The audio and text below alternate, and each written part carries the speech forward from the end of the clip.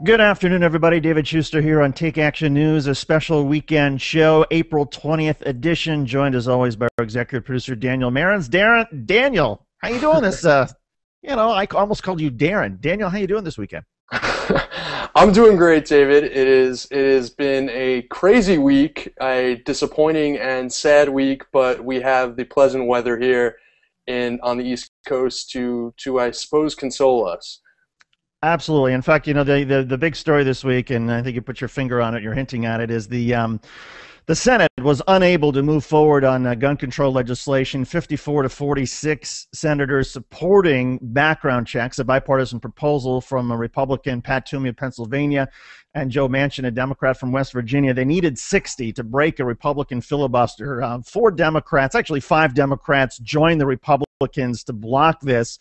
Harry Reid joined just for procedural maneuver, so he would have an option of bringing it up. But a devastating setback for a lot of folks supporting gun control. And one of the most remarkable things that I saw, Daniel, in this whole debate was during this sort of vote, or right after the vote, there were shouts from the gallery, "Shame on you." And the shouts came from two people who know what gun violence is all about, Patricia Maish and Lori Haas. Patricia Maish is credited with wrestling the shooter in Tucson, Arizona, to the ground. And then Lori Haas, whose daughter was shot twice during the Virginia Tech shootings in 2007. So clearly they're going to have some emotional outbursts and interest and frustrations when this went down. And the thing that got me is right after they sort of shouted out, they were then approached by Capitol Hill police officers, and the police officers asked these two women to follow him. They then proceeded for the next 2 hours, they had to essentially endure a background check in which Capitol Hill police had to determine whether these two women were somehow a subversive threat.